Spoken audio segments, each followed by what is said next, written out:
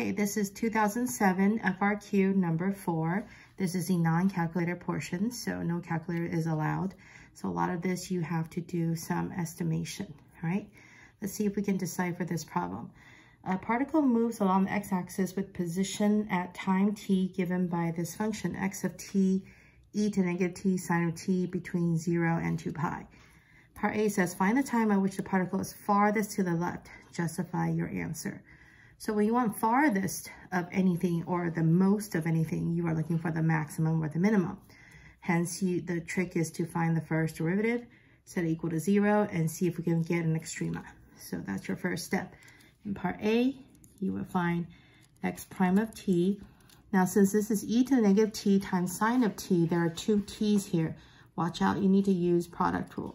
So it would be the derivative of the first one, e to negative t, which is e to negative t with a negative in front. Keep your sine of t. Plus, now your original function, e to negative t, the derivative of sine of t is cosine of t. All right. Look at what is in common. We can factor out e to negative t or negative e to the negative t. Doesn't really matter. Up to you. So we have e to negative t, negative sine t plus cosine t. That would be the most factored form. Now we set that equal to 0 to see if we can solve for an extrema. So 0 equals this. You split it and say 0 equals e to negative t, and 0 equals negative sine of t plus cosine of t. E to any power, even if it's a negative power, will never ever equal 0 because it's an exponential function. It will approach 0 but never cross, so you will never have an answer for that. So our only option is now to solve for this. If you move the sine t over, you get sine of t equals cosine of t. That could be helpful if you know when cosine is exactly the same as sine. It is when you have pi over 4 in quadrant 1 and in quadrant 3 at 5 pi over 4. If that's still a little bit hard to see, the other option would be to divide by cosine of t, hence you get tangent of t equals 1. That may be a little bit easier to see. When is tangent 1? Well, that is when t equals pi over 4 and 5 pi over 4. So those are your two answers.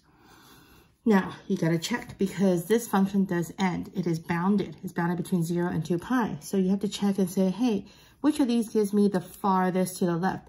The farthest to the left means I want the most negative answer, because when the particle, when it's talking about position like so, and left and right, right means the velocity is positive, left means the velocity is negative. So you want the most left possible. So you want to find the most negative answer possible, all right?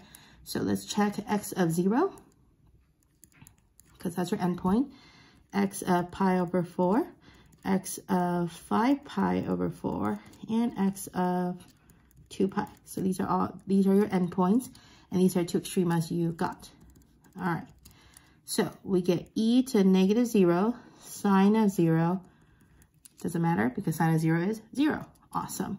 We can jump to this one too. E to negative 0, sine of 2 pi. Sine of 2 pi is still 0, so this is still 0. Okay.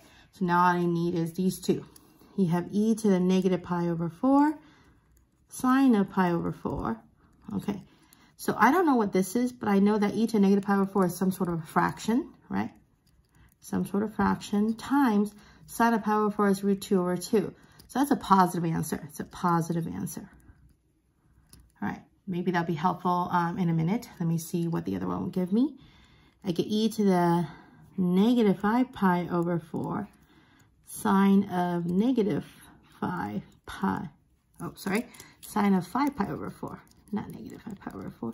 Sine of 5 pi over 4.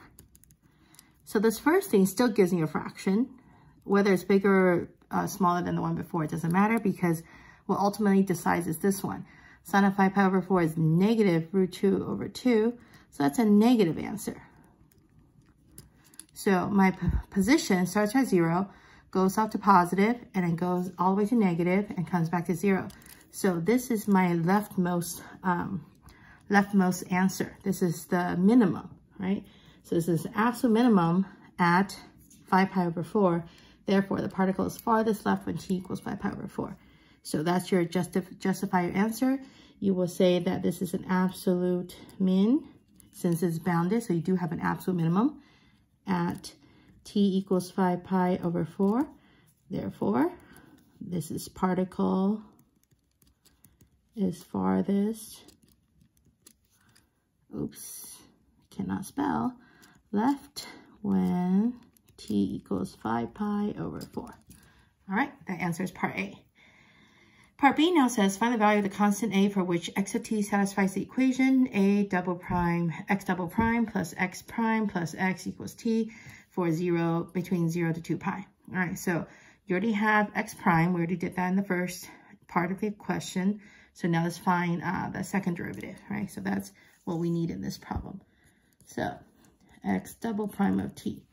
Okay, I'm going to use this first function. It really doesn't matter which one I use. Either way, I got to use product rule. If I use this one, I got to use product rule 2 times. If I do this one, I got to use product rule once. Well, let's do this one then. I think this one's a little bit quicker. So product rule of this one says we have e to negative t is e to negative t, negative in front still, negative sine of t plus cosine of t, plus, keeping this one, e to negative t, the derivative of negative sine is negative cosine t. Cosine gives me negative sine of t. All right, so what does this do for me? Well, if we can take a quick look, they both have an e to the negative t. We can take that out. I think this is a little easier to see how we can factor if you actually distribute it out, and you can clean up a little bit more here. So let's see, if we distribute it through, we get e to negative t times negative sine of t. That's e to negative t sine of t minus e to negative t cosine of t. Oh, not plus, minus, because this one's e to negative t minus cosine t, so minus e to negative t cosine t, and then minus e to negative t sine t.